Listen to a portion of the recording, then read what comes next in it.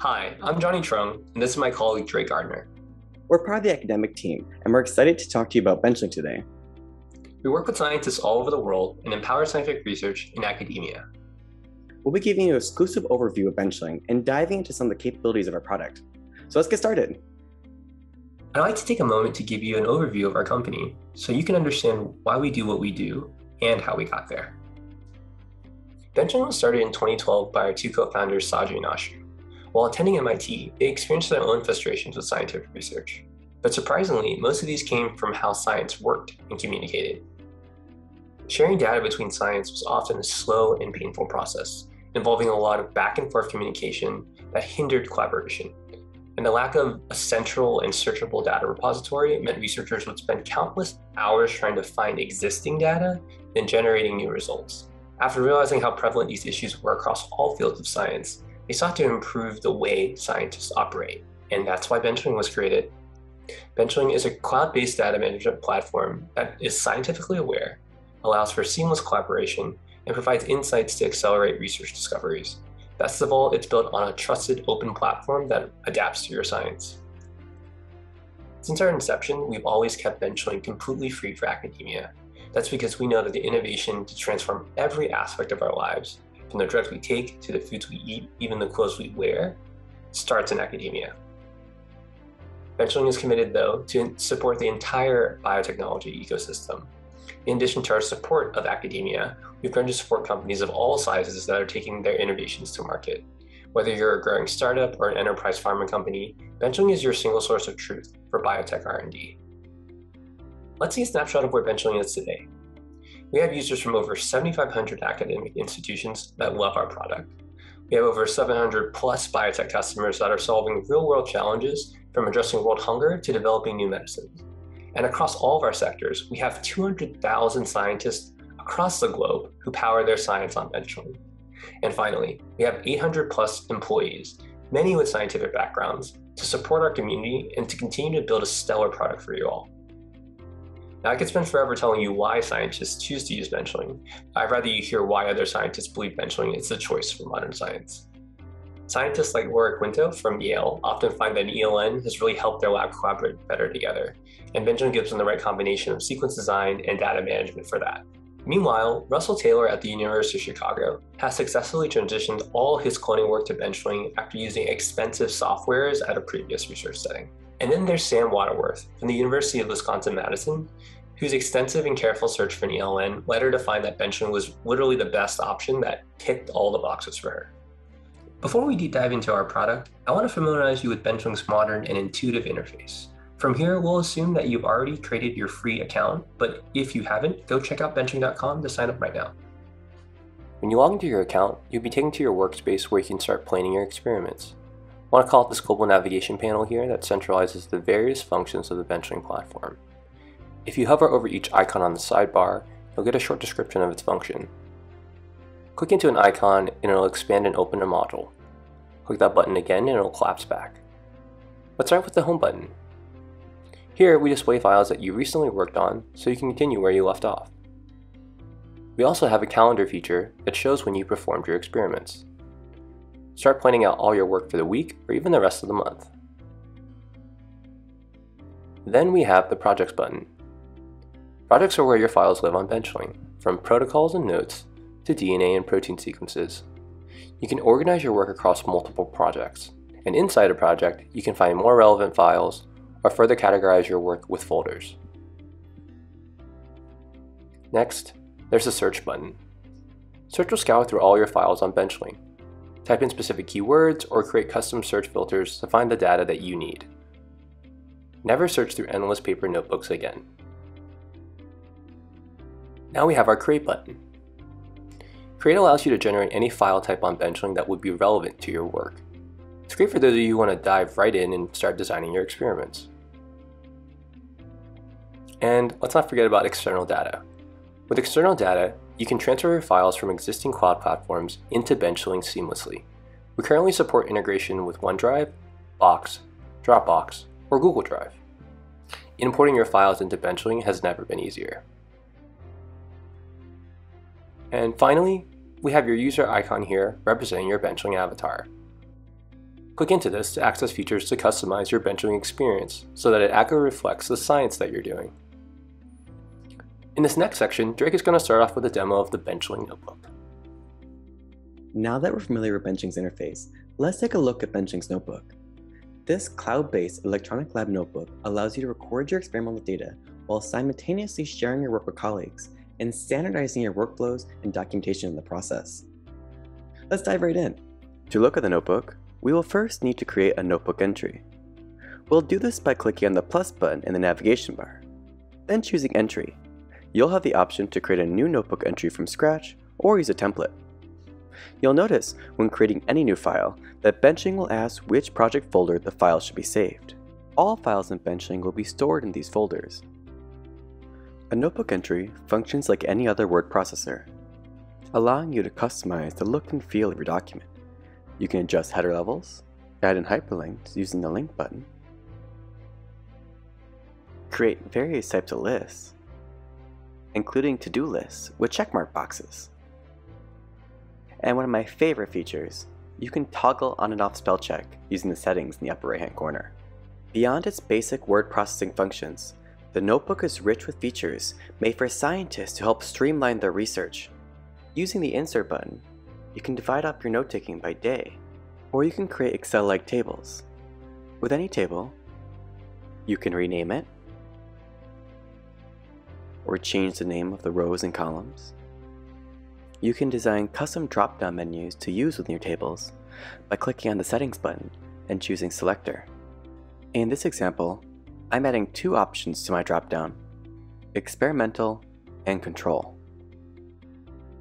With our table designed, I can now start adding in our values. Starting with the drop-down, I'll select Experimental. Then I'll directly type in the values for the starting and ending columns. For the final column, I'll use Benchling's built-in formulas to calculate the result.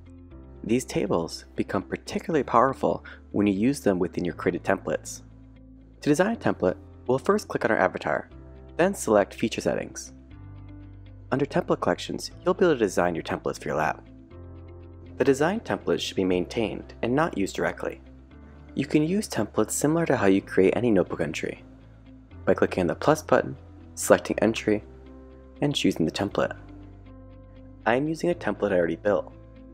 Once it loads, I'll change the file name to properly document what I'm doing. In this template, there are custom functions to automatically calculate the reagents volumes in my master mix, and steps to check off. Spending time to design nice templates can dramatically enhance your lab's data capture and note standardizations. You can designate areas to be filled in or add reminders to the template users. For example, in this template, I'm being prompted to upload my resulting electrophoresis gel and to tag my collaborators. The collaborator will be notified by email that they've been tagged in my entry and will be able to preview or download the data for themselves. At any time while working on the file, you can see the outline of the document on the right-hand side. By clicking on the clock button, you'll be able to see the history of the document and restore or duplicate any previous versions. The Information button will allow you to see additional information about the document or export it as a PDF. Benchling's notebook makes recording experimental data and collaborating with colleagues a breeze. Next, I'll be showing Benchling's molecular biology. Molecular biology is a premier suite of design tools that accelerates your biology workflows. It allows scientists to analyze DNA and proteins, create primers, assemble plasmids, and even batch design CRISPR experiments, all while this data is being synced to the cloud. Let's jump back in and see how this is done. Let's take a look at how we can work with DNA sequences. You can create a new DNA sequence by clicking on the plus button, then selecting DNA sequence, and import DNA sequence. Benchling allows users to upload sequences a few different ways: directly from your computer, external databases such as NCBI and AdGene, from chromosomal regions, or by inputting a raw sequence. Let's use a gene from NCBI for now. I'll be using the gene name, and Benchling will do the rest. Notice how I have options around how I would like my sequence imported. For biological files, there are unique subpages distinct from notebook entries. Under the Sequence Map page, you'll be able to see a collective view of your DNA sequence. You can change what you view, toggling off annotations, primers, or other features using the Settings button in the upper right-hand corner. When you select a region of your sequence, you can add annotations, primers, or translations using the Create pulldown. Under the Analyze pulldown, you can work with the sequence further, magically designing primers using the Primer wizard, or working with the translational product, inspecting the amino acid properties, or optimizing the codons based on the organism. You'll notice on your local side panel, there's a rich set of design features at your disposal. You can change or view annotations. You can select specific lists of restriction enzymes shown in the map, or types of enzymes shown in the map. You can even search for enzymes and see how many times they're present, and choose an enzyme to run a virtual digest. In this case, I'm using the split workspace view to view both the virtual digest image and the digest values. Using the primer button, you can create new primers or attach existing ones you already have. You can then link those primers to generate an in silico PCR product directly in Benchling. Using the alignment button, you can align other sequences to your file, either sequences on Benchling already, or you can upload new ones. In this case, if I upload a Sanger sequencing results file, I will also be able to view our trace or chromatogram. Once aligned, you can scroll along your sequence and see each matching base pair represented by a gray rectangle at the top. You can change the chromatogram by adjusting the scroller on the left, and expand or contract your viewing window using the slider at the bottom.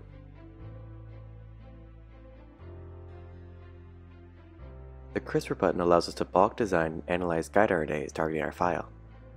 We can choose various parameters, including the type of PAM sequence, select the region we want to target, and optimize for on and off target scores. Then we can choose the plasmid to assemble our guides into. Benchling has some common plasmids pre-populated.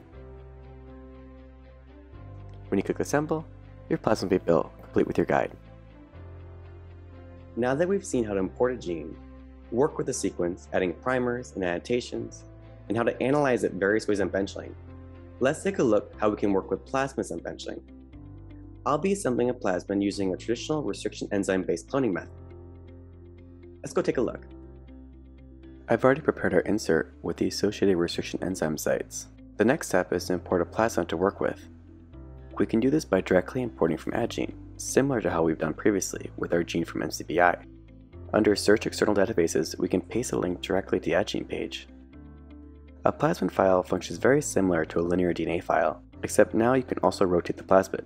I find it helpful to view the plasmid map next to the sequence map using the Benchling split workspace mode. To ligate our gene into our plasmid, we'll be using the traditional restriction enzyme ligation method, meaning the next step is to determine which enzymes we'll be using. I've already done this and found the restriction enzymes XHO1 and CAI1 to work best for our plasmid and our gene. With our plasmid and insert ready, now comes one of my favorite features of Benchling. We can use the Assembly Wizard to combine our insert and our plasmid. First, click on the Assembly Wizard button on the bottom right. Then select Create New Assembly. In this case, we'll be doing a digest and ligate. You'll see a window appear at the bottom walking through the process. To set our selection, we'll first click on the backbone arrow in the Assembly Wizard. Then we'll shift-click on the two enzymes we previously highlighted. You'll see the map highlight both on the sequence view and the plasmid view. The highlighted section will become our backbone when we click on the Set From Selection button on the Assembly Wizard. Next, we need to set the insert. Moving back to our insert file, we can repeat the selection process as before. A handy feature of the Digest tool is that the enzymes you selected while in the plasmid will also show here. Holding shift-click again for both enzymes, we can select our entire insert. Then click Set From Selection button on the Assembly Wizard. Benchling will automatically check for any errors in the assembly. In this case, it all looks good, so we can click on the green done check mark, rename our file, and click Assemble. With our assembly built, let's take a look how easy it is to share our results in a notebook. If I return to a notebook page, I can now link the plasmid directly into the notes by clicking and dragging the file onto the page. You notice an embedded preview window will pop up when it's done this way, unlike when the @ sign is used and only a link is shown. Benchling's molecular biology allows scientists to streamline their research and centralize their workflows. And its seamless integration with Benchling's notebook is really what takes it over the top, making Benchling so incredibly powerful for scientists globally.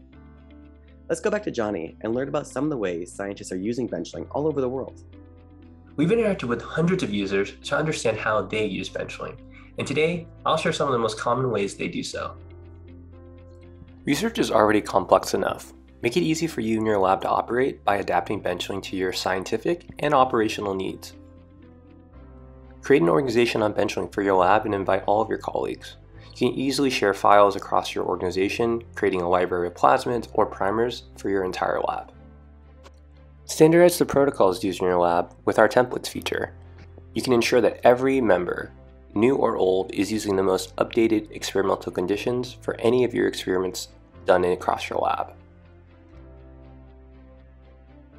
Most importantly, customize our biology tools to reflect your science. You can create feature libraries for sequence annotations that your lab would like to detect. You can use feature libraries to auto-annotate every new sequence you create on benchling. Or create a custom list of restriction enzymes. This will allow you to analyze sequences with enzymes you actually have stocked within your lab. Reduce time and effort that it takes to do experiments with effective project management on benchling. Centralize and trace everything back to benchling. Backup raw or processed data on any notebook entry. You can even preview the data that you have stored. You can also upload PowerPoint slides or even PDFs. From those, you can insert excerpts into your entry from important research articles to preview the data or results that you need. Increase operational visibility across your lab. If you've been added to a project, you can see what lab mates are working on and plan accordingly. Being proactive prevents and reduces any scheduling conflicts you have with other members. And don't forget how easily benchling integrates your lab notebook with sequence design tools. You can drag and drop your sequences into your notebook entries and create direct linkages to those sequences across all of your experiments. Maximize your results when you do science together. Use benchling to coordinate research efforts with lab mates or collaborators. In addition to adding collaborators onto a project, you can share protocols and data with non-benchling users with our read-only share links.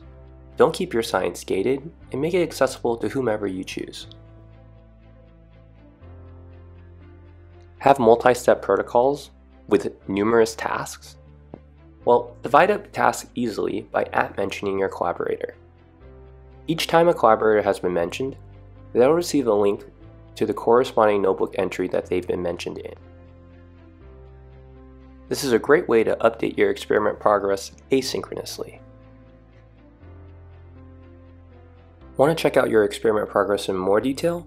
Track and review any edits made to any file on benchling and see what user made those changes. Follow up with the necessary colleagues if you have questions about what they did. That's all we have for today. In case you're looking for more great benchling content, check out our website or follow us on social media. Most importantly, don't forget to sign up.